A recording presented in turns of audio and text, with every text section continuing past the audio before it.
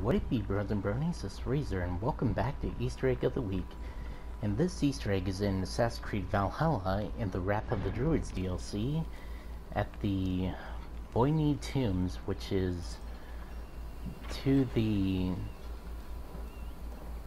northwest of Rafton, the first trade post you find. And in here, I already took down the druids in here, so there wouldn't be any delay. And this Easter egg is found close to the end of this tomb. And let's go under here, and on the table, there it is.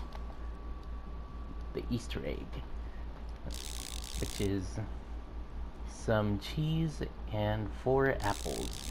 And this Easter egg is of Pacman,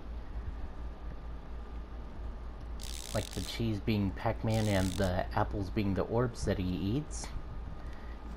And once again, this is at the Boyne Tombs to the northwest of Rafton in the Wrath of the Druids DLC. So if you don't have that, then you can't come here. So hopefully you guys enjoyed this Easter egg. If you did, be sure to like, comment, and subscribe and all that good stuff, and I'll be sure to make more. And also be sure to press the bell icon next to the subscribe button while you're subscribing so that you can get notified when I make videos. So until next time, later haters.